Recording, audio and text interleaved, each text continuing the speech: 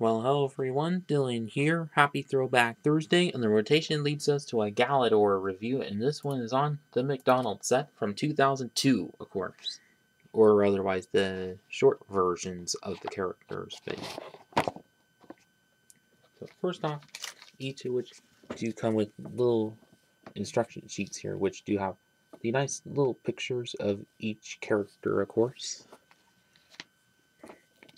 So like pull that out. Oh, whoops.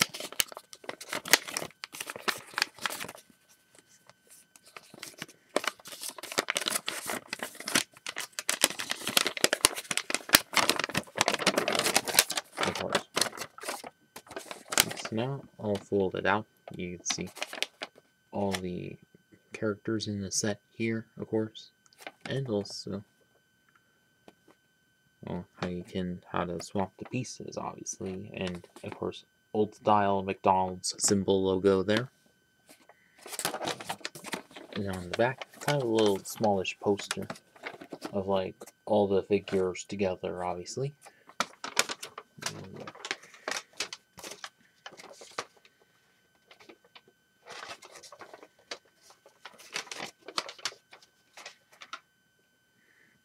So to start off with is one of the stars of the show, Nick Bluetooth, of course.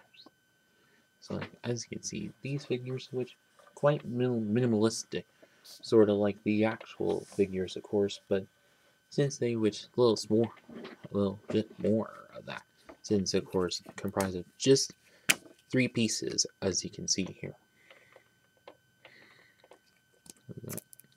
And of course, as for the legs of which, kind of similar to the actual Nick Bluetooth figures, but like with the side cargo pockets and all, but which kind of fall small and together. And also looks kind of like, not sure if these are like bell bottoms or whatever, I'm not sure, but whatever.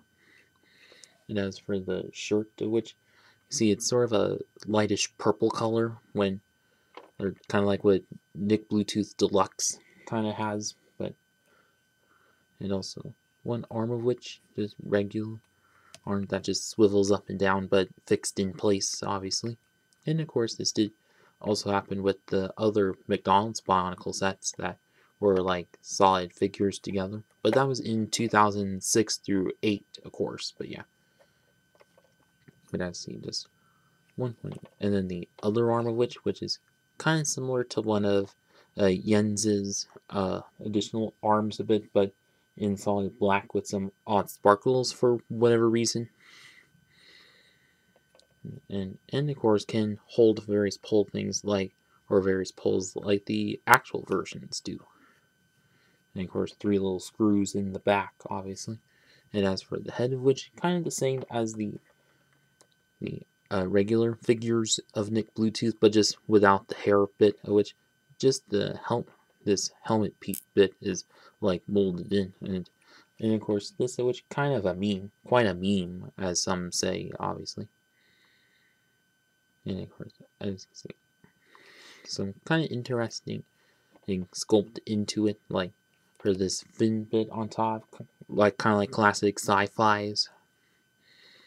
And then back part with this thing that's sticking out a ways, and also this bottom area, which not sure that's supposed to be hair, but or maybe it's just kind of lazy sculpting or whatever, or they just didn't want to do much since it's supposed to be a Happy Meal toy or whatever. But yeah, and that is it with Nick Bluetooth. And now on to Euripides, which, as you see, kind of the same story as that, and also similar legs, and still kind of bending over, kind of like the actual Euripides figure kind of did, but the armor of which is just in the same green, in green, of course, instead of in black like the actual one, since didn't want to waste much or whatever. But yeah. And as for the chest area or chest bit, which kind of this has some nice sculpting to it, of course, and of course he was not hunched over like the actual one, and also the arms of it also just rotate around, and also both the arms and the legs. So nice scale detail on it, of course. Also like the regular Euripides did. And the headpiece, which kind of similar, also similar to that, but doesn't have any ratchet joint movement to which. But interestingly, does have this little ponytail coming out for some reason, not sure why, but whatever. And the back part of which a little different than the actual Euripides with these little spiky things coming out. But hey, at least it's a bit of a difference. And of course, how this whole thing works is you can like take pieces of that and then just plop Bluetooth onto it, and vice versa. It's kind of fun for Happy Meal standards, but yeah. And of course, this which can like represent that scene, that scene in the show later episode of the show when Nick kind of glitched it and then suddenly hops around and does a whole bunch of slam dunks on a basketball court. And yeah, and so now that's it with those two. Just a sec. And now next to which is the handy robot Jens, or Jens, however you like to say that. Which, as you can see, is quite a bit similar, kind of close to the actual version, but the legs of which a little more thick and bulky than that. Oh, and also, as I forgot to mention on most of the other figures, is that yes, you can put them on Lego stud surfaces, both kinds of ways, but not clutched on, of course. But so now, and as for the torso bit, which also kind of similar to the actual Jens figure, but instead suddenly just doesn't have the extra arms to him for that. But instead, the extra arms are just the actual arms on this one. And of course, on the actual Jens, there it is, two separate pieces. Kind of odd how that is, but whatever. And not present on that is this little staff bit, which you can like clip on to there, to like the other figure.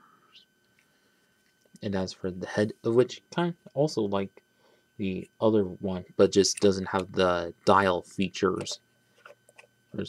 Well, since of course it's a McDonald's figure, just couldn't expect much. And the back part, which also kind of is similar to the others, to the actual one, but yeah. And I guess that is it with Jens.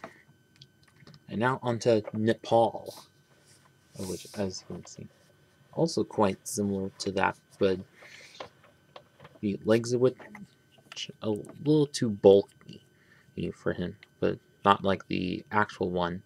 But although they're kind of more like squatted or spread out or something, and you can see a little bit of toes there. And as for the middle body part, as you can see, also the same as that, but it's instead just one single piece instead of a few separate pieces, of course, but in light blue, of course. And the arms that are also fixed into it and also spin around as well. And of course, some nice fur sculpting detailing to there. And as for the head of which, also the same as the actual figures that there are of him, but just don't do the flip thing with the eyes, but whatever. But of course, since it's a McDonald's figure, couldn't expect much again. And that's about it with Nepal. And now onto Gorm.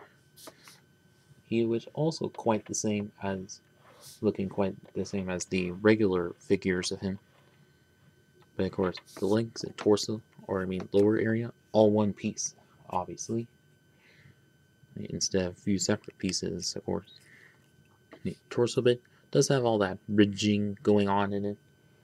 Also like the others, but just not with any purple, and of course. And as for the arms of which, also similar, but just not with the turnaround wrists, and they do spin up and down quite good, of course. And as for this staff weapon, which as you'll see on the Gorm Deluxe figure is also in the look of the missile that there is. All you can just imagine that it's a missile if you want, but yeah.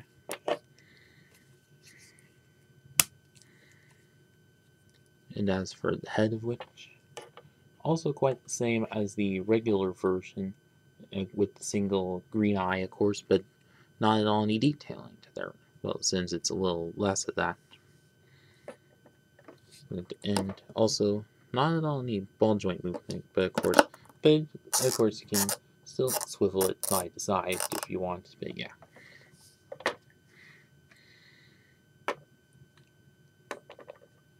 And so now on to the final verdict. Overall, I think this is a kind of good bunch for that, like for a McDonald's Happy Meal set. It's kind of quite alright, quite good for that. Like plenty of swappable pieces. We'll do it, although it may be minimalistic, unlike the actual figures, but at least you can swap them with the actual figures if you want. But yeah, although what's kind of odd is how there isn't Allegra here in this bunch, although or even an Uni or something. But yeah, or maybe could have included someone exclusive, or from the show exclusive to this or whatever. But aside from that, at least they did kind of it work out, unlike with the Barnacle Mictoran or Tahunga from the year prior. But yeah. And so now, if any of y'all still have this set from back in the day, well, I hope you had some good memories of them. And if you can still access this set, and also get for either your Lego Galidor collection or a Happy Meal toy collection, then definitely get it. Of course, like eBay, Bricklink, whatever. And that's about it with this video. Please like, comment, share, and subscribe. Thanks for watching.